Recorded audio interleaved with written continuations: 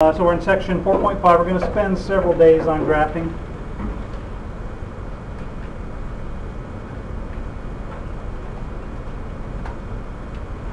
So we're moving away from looking at sines and cosines as ratios in triangles and moving towards a little bit the idea of sine and cosines as functions.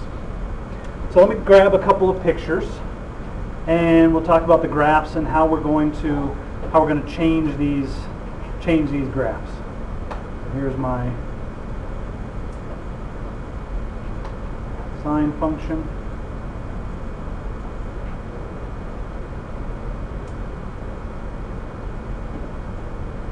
Down a little bit. Then I'm going to put a graph of a cosine function next to it there. There.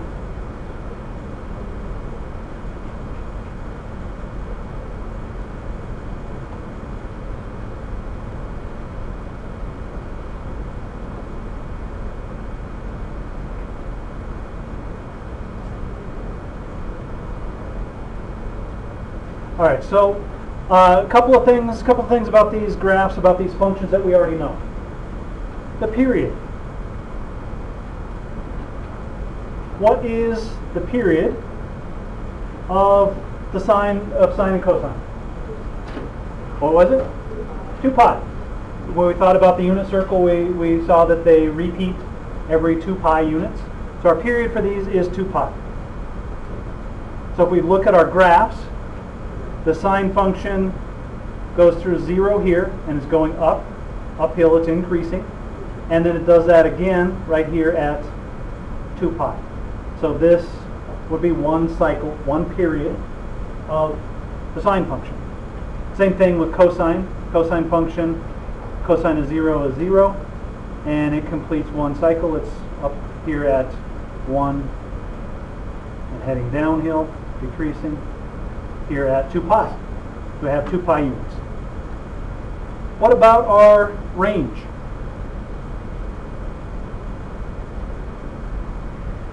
Our y values between what and what? -1 and 1. So here we are at -1, and then we're up here at y equals +1. Here we are at +1. We're down here at y equals -1. So our range is between -1 and 1. We can also see that we have key points, what we call key points. Key points at whenever we are at a maximum, when we're at the maximum of the function, and where it crosses the x-axis, down here, and same thing here where it crosses the x-axis, a maximum and a minimum, top or the bottom. Every pi over 2 units. There's pi over 2, pi, 3 pi over 2, 2 pi. So we have key points every pi over 2 units. And pi over 2 is 1/4 of the period.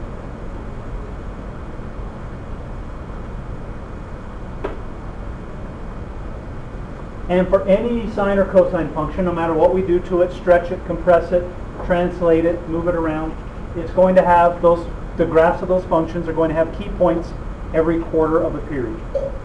Because that's the way our sine and cosine function work. When we think about our unit circle, we get the maximums and minimums at the quadrant angles. So we get a key points every quarter of a period. How about the sine function, even or odd? Did we say this one was even or odd?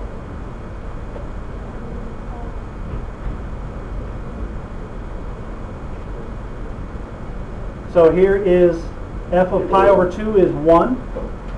F of negative pi over 2 is -1. Does that make it even or odd? Odd. Sine function is odd. And it's symmetric about the origin. So we have origin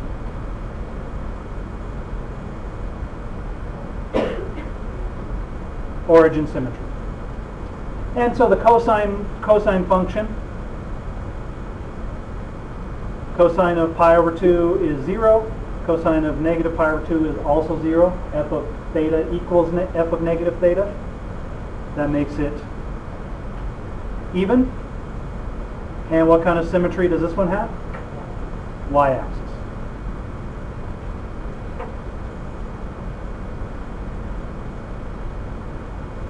So cosine function is even, sine function is odd.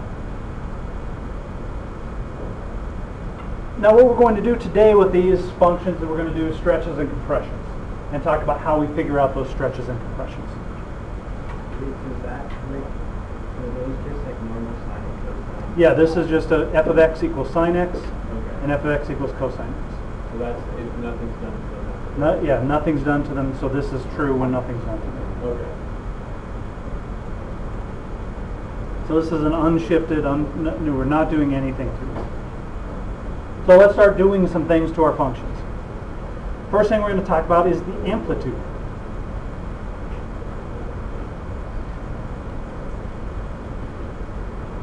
So we're talking about functions that look like y equals a sine x or y equals a cosine x. When we multiply a function by some number, what does that do to the graph of the function?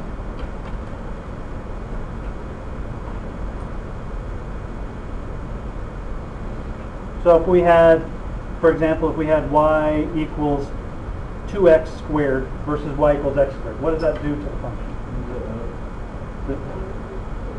function? We get a stretch, right? So we get a vertical stretch.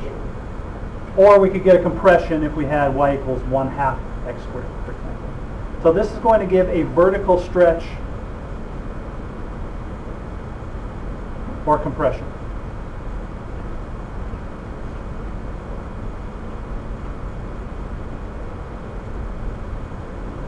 We call this a, this factor out here, for when we're talking about trig functions.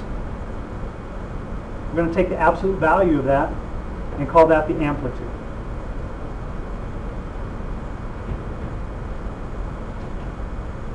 Because if we had a negative sign out here, what would that do to the function? If we had a y equals negative 2x. Stretch it and it flips it over the x-axis. So a negative is not going to change our stretch or compression, but we get a reflection. We call the absolute value of a the amplitude. And our amplitude is going to be the maximum distance from our axis.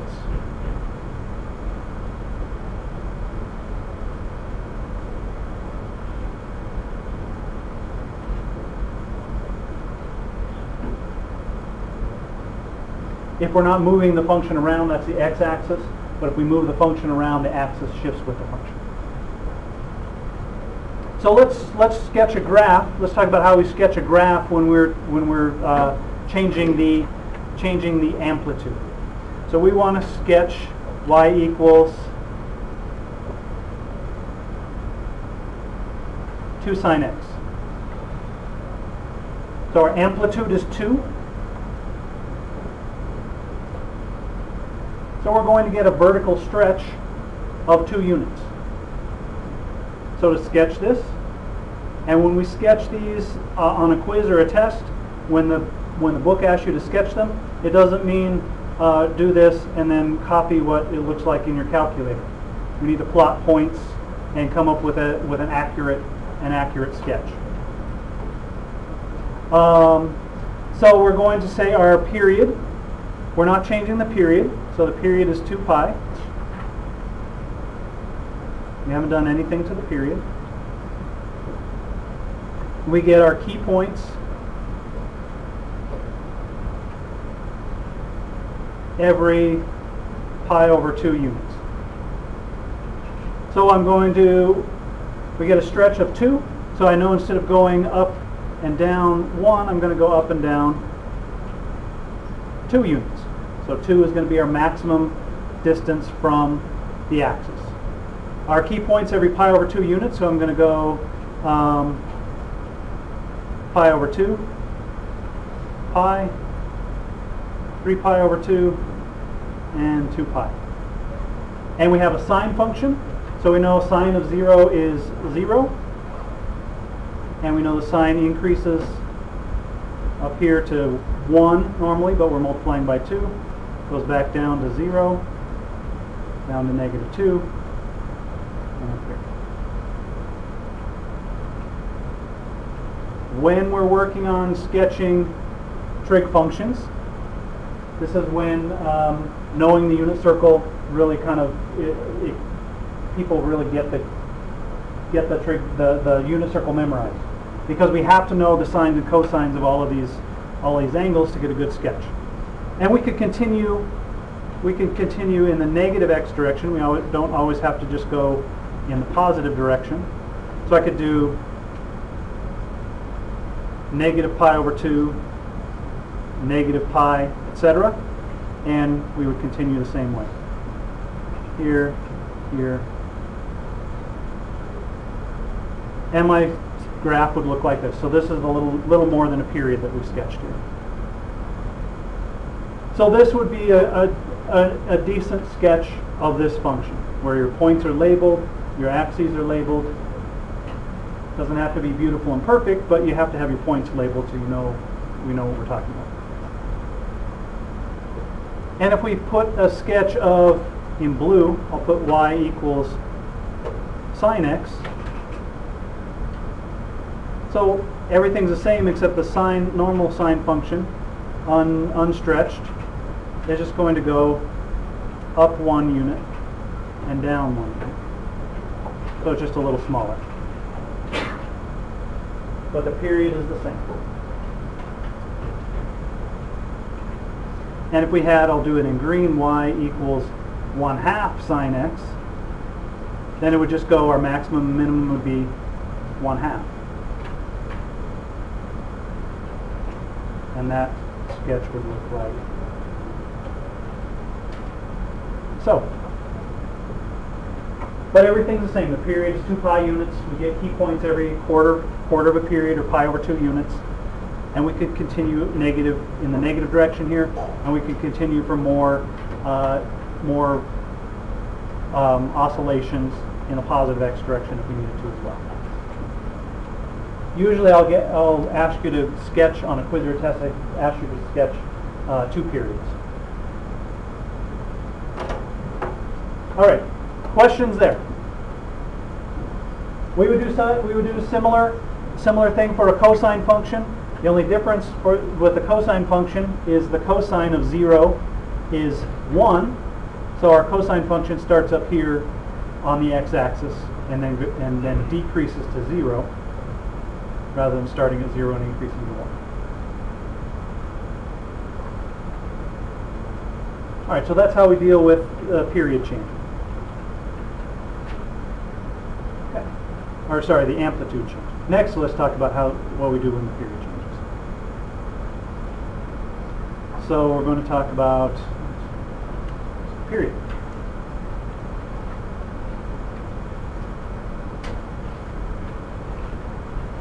So now we're talking about functions y equals a sine bx, or y equals a cosine bx. The a is still just our amplitude. The absolute value of a is our amplitude. That tells us how far up or down from our axis we're going maximum. So that doesn't change.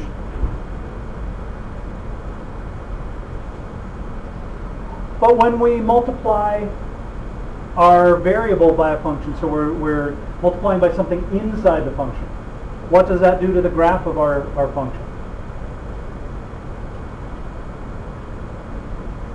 You remember from transformations of functions? So we get a stretch or a compression horizontally.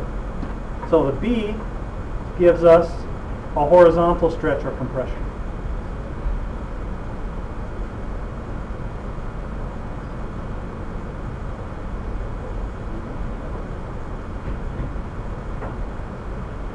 So this factor of b is going to change our period.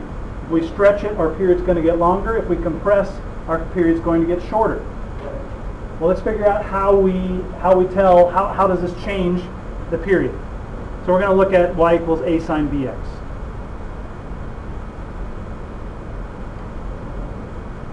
To figure out the period, we're going to say, well, this equals 0 when bx equals 0. This thing that I'm finding the sine of. Because sine of 0 is 0. So that tells me that x equals 0. If bx equals 0, then x has to equal 0. And then our sine function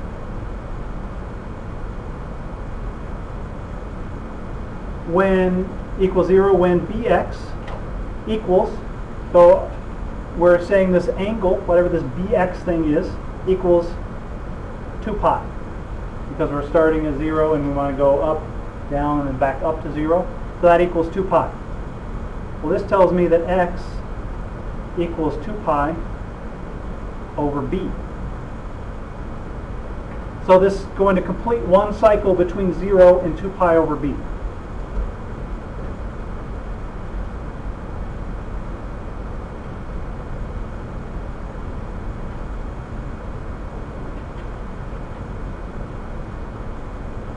So that tells us our period, if it completes one cycle in that many units, our period is 2 pi over b. So that's how this factor of b changes our period. To find our new period, we take 2 pi, which is our normal period, and we divide it by this thing. And that's going to give us our horizontal stretch or compression.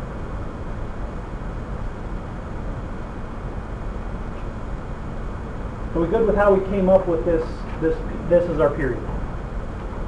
Just looking for when this function completes one cycle, one period. All right, so let's talk about how we use this to sketch a graph. So we're going to look at y equals, we'll just keep the amplitude 1, cosine 2x.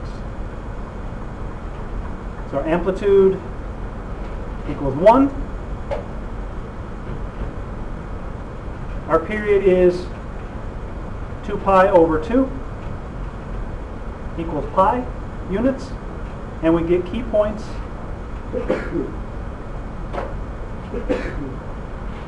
every quarter period, so every pi over 4 units. So now we're ready to sketch.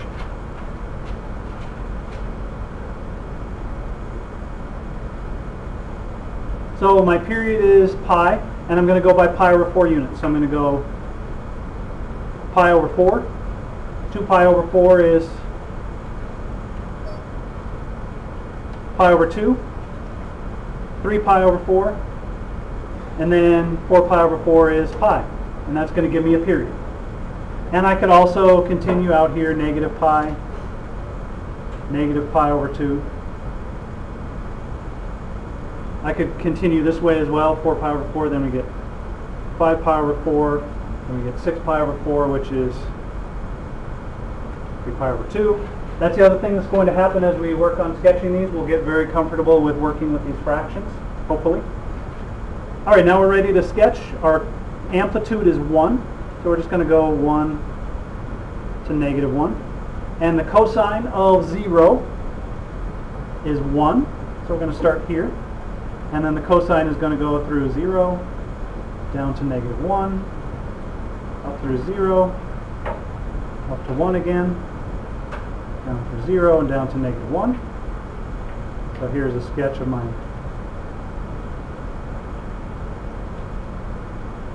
cosine graph, and I could go this way as well, a little bit. So there's 2 periods of that graph. So from here to here, that gives me 1, and from here to here, that gives me 2. And I could keep going if I wanted to. So there would be my sketch of my graph. And if we superimpose, if we put a y equals cosine x on top of it, Our cosine x is going to start here, but it goes through 0 there, and it goes to -1 at pi, and 0 at 3 pi over 2. So our normal cosine function, unshifted, would be that one.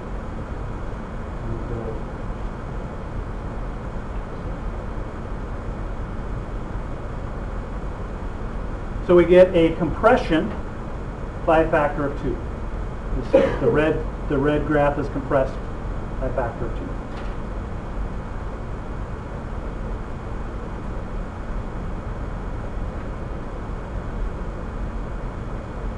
Yes. So, and any sine or cosine function is always going to have key points every quarter of a period. Because our unit circle, we get a maximum or a 0 at a quarter of the way around the circle. So every quarter of the way around the circle, we get a maximum or a 0 for any sine or cosine function, no matter what the period is. Okay. All right, let's look at one more with just a little twist here. Are we good with this graph? Okay. Next one, just a little different. So let's have y equals 3 sine 3 pi x. So our amplitude is going to be 3. So our maximum from the x-axis is going to be 3. And our period, 2 pi over 3 pi equals 2/3. So what this is telling us, we don't have to have a pi in our period. This is just telling us that our period is 2/3 radians, which is fine. And we get key points.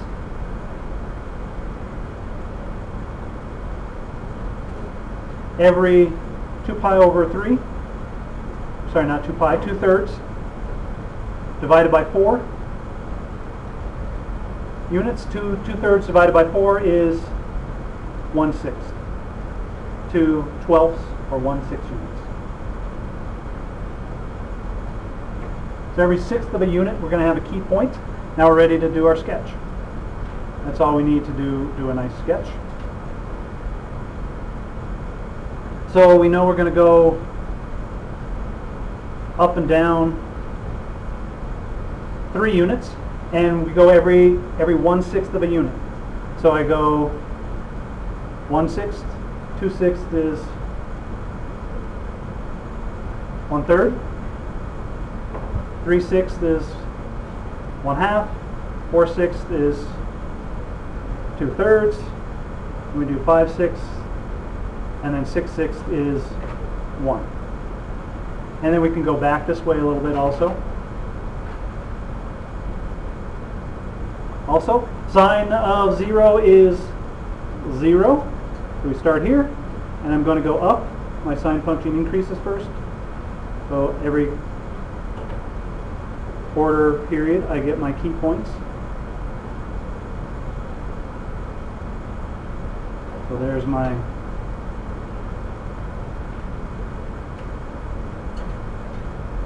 function, and then we get this going down here to here. So that would be a sketch. That would be a decent sketch of this function. So we've got our axes labeled. We've got our maximum, our key points labeled on our graph. So we're not just drawing this and saying, oh, this is a sine function. It looks like this. Not a good graph. All right, questions there? Okay. If you were some of the homework asked you to check to graph in your calculator, that kind of thing. If you're graphing these functions in your calculator, you need to be in radian mode.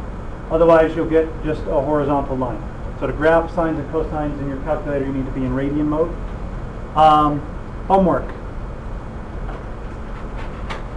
So the book puts all the different kinds of graph sketching together, so I had to pick and choose the problems, so that's why it's just a long list of numbers. It looks like more than it really is. And not all of these are sketch a graph.